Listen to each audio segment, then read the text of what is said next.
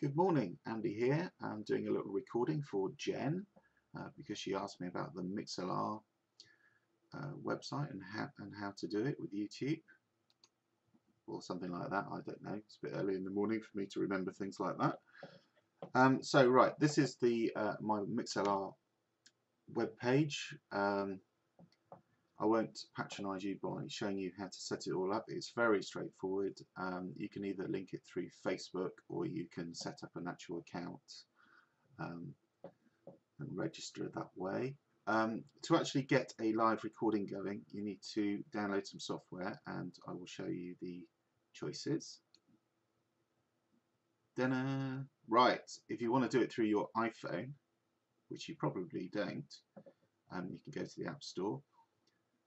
And then you've got the desktop versions, again, Mac App Store or download for Windows. I've done download for Windows, and you will see the software in a moment.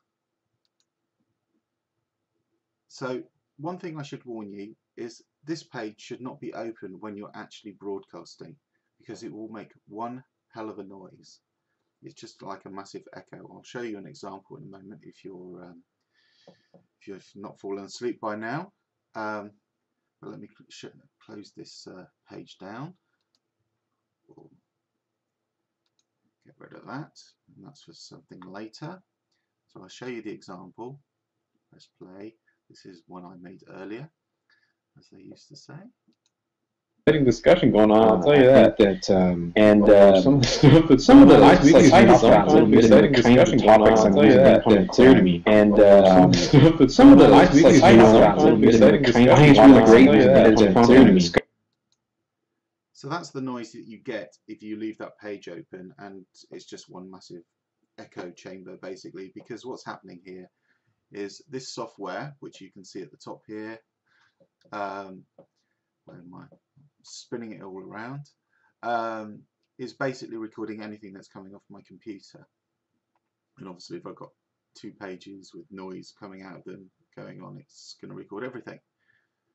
Right, we're using Dave Cormier as an example. He seems to be quite popular at the moment with my friends and colleagues, as he's running a little MOOC called Rizzo 14. So type in his name, which I've already done, set it to talk. You've got all sorts of choices, but talk seems to work best for obvious reasons. And then go to this one, which is the microphone. I've played with all these choices, and what works is if you go down to speakers, high definition audio, like that, and turn it to on. Set that to record, turn the test off, and then simply go. And this is a recording, so press play on this case. It's difficult because not everybody has the literacies to handle that. So, and it's really as simple as that. I'm going to do the same thing I did last time. Let's play this I'm going to go and I'll show you the rest. 1, 2, 3, 4, 5, and then we'll start up. 1, 2, 3, 4.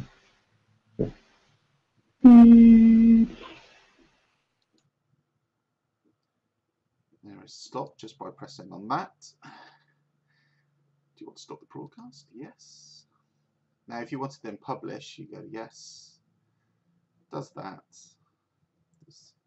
Makes that fancy red line. Once it's finished, you can go straight to the page. This is exciting, isn't it? Woohoo! Go to. Okay, so this is going to take a little while to buffer.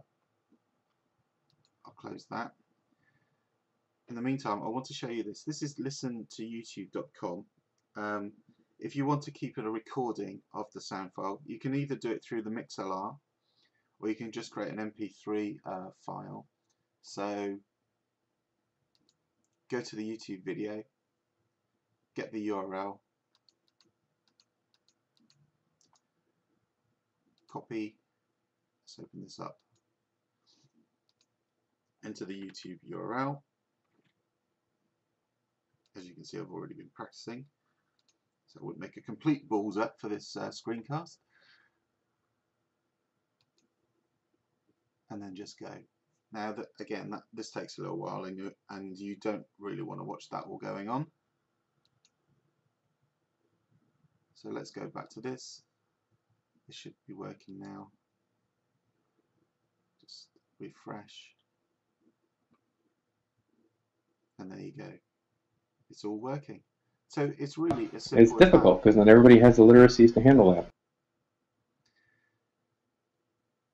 This will carry on going, and at the end of it you will have an MP3 file which you can use or not use, and it's all done. So I will end the recording there. If you want anything else, then please do just send me an email.